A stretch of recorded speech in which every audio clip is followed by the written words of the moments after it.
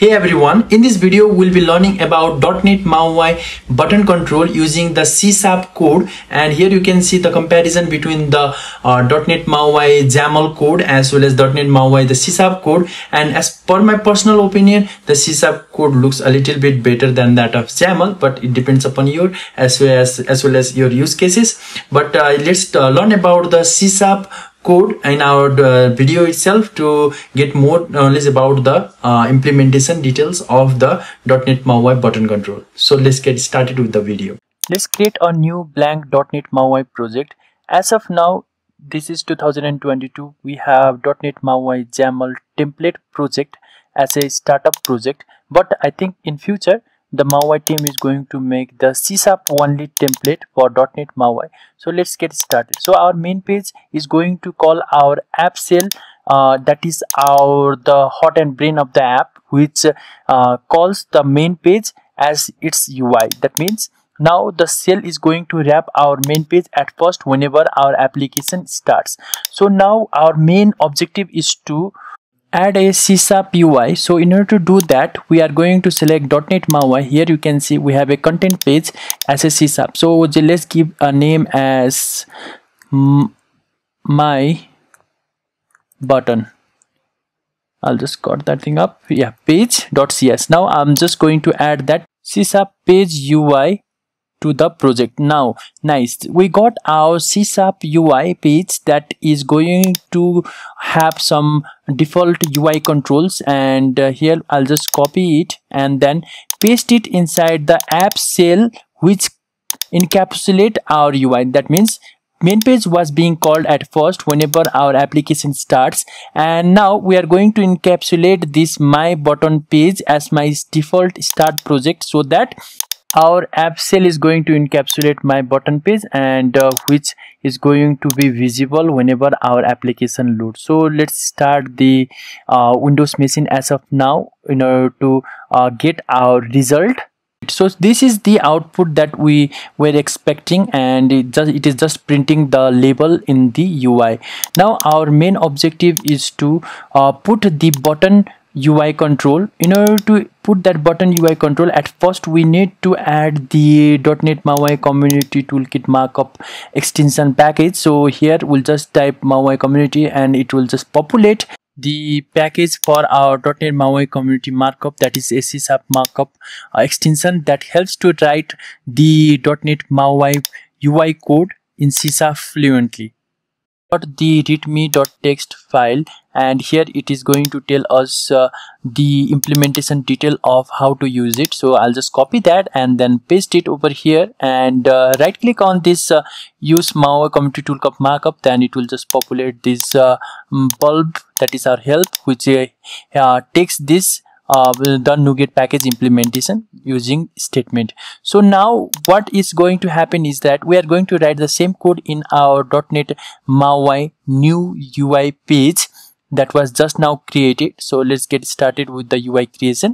So here we know that the stack layout is a parent and the label is the children, so we are just going to remove that label and transform into the button, because we are going to play around with the button control.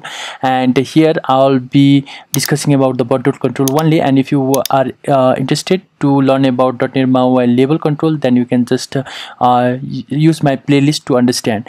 Now here we are just going to add the text in the button control, that is something like .NET MAUI, and then we can inherit this text from the .NET MAUI markup tool extension that we just now added. So here we'll just use all the properties that are there inside the button and try to cover every controls properties. So here you can see we have a font property which helps us to know about what is the field that we can add. So you can just play around with those values of your own. So here you can see I'm just going to give the font size of the button as 18, and then giving the bold property with true. That means our button text is a bold property, and then I'm just going to give the height of the button as 70.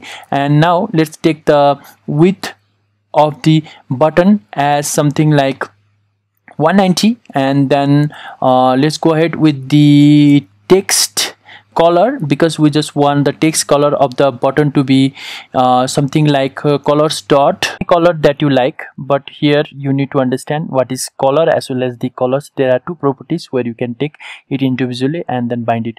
Now here we can see it the background color, and here you can see the background color is can't be set, and in order to set the background color of the button, we have to take it inside the button with the curly braces. So here button color can be used with the colors dot red, so that we get a button with the red color property, because that is not as of now implemented inside the parameter method. So here padding can be set as 1, and then the same as like XAML, how we wrote the code is also on the C#.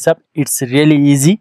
Okay, so here we can take the button to the center of the stack layout as a parent. So this button is going to be placed horizontally as well as vertically whenever we are going to put that button to the stack layout as a parent. But you have to watch out, this button is going to be centered to the stack layout, okay, but the whole button won't be there at the center of the screen UI, because stack layout is a parent and this stack layout is at the top of the UI. That's why the UI is going to be visualized as the button will be placed at center, and stack is the parent. That's why it is at the top of the UI, where we are going to put that button to the center of the top stack layout as a parent. Expected output. Nice. So here you can see on the top of the stack layout, we are going to place that button to the center of the stack layout horizontally as well as vertically. Now let's put that whole stack layout to the center of the screen, so that we are going to place that button to the center of the screen. That means stack to the center, that's why the button to the center. So here we have another property for the stack layout, that is vertical option equals to lateral layout option dot center. So this is what is required in order to put that whole stack to the center. If the parent is in center, then the children is obviously going to be at center of the screen, so it is going to be there at. And let's run the application to see if we are going to get the as expected output or not. Let's wait for some time. Nice. So stack layout is at the center of the screen, and then button is also at the center of the screen. I just want you to play with those values as much as possible, because you understand it is really easy. So here the border width will be like 3. That means we are going to give the border to the button, and then border color will be like any color that you want. So here watch out the property, if you are using color or colors. If you are using color, then you can just bind it to the hex colors. And here as like a label per control, what we have used, that is our line break mode. That is we can just truncate the button text from the center, as well as truncate from the last as well as the first two, as well as we can just change it to ODAP. And here I'm just going to give the coordinate radius as 30, and then rotation X for the button as anything, any rotation from the X-axis you can just give it to the button, and from the Y2 I'm just going to give it to 30, so that we have some button that just rotates. Got as expected output. So let's try to put another property, that is our button click, or whenever that button is clicked, then what happens. So same as like XAML, but it is really easy inside the C#.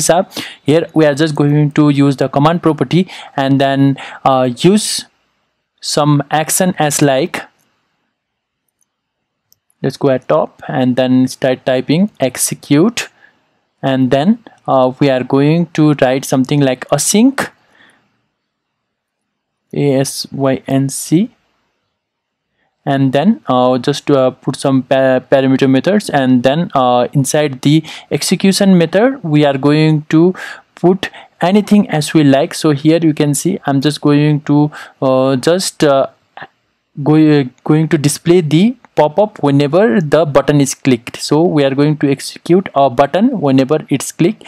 So let's display a pop-up. So here you can see we have to give the title, message, as well as the string for the string cancel for the alert property. So here I'll just give the alert title message with I love MAUI, and then C#, and then at last we can just give the text for OK or cancel. So So that's all. Now we are ready to run the application, and this very 4 to 5 lines of code is going to help us give the expected output whenever the button is clicked.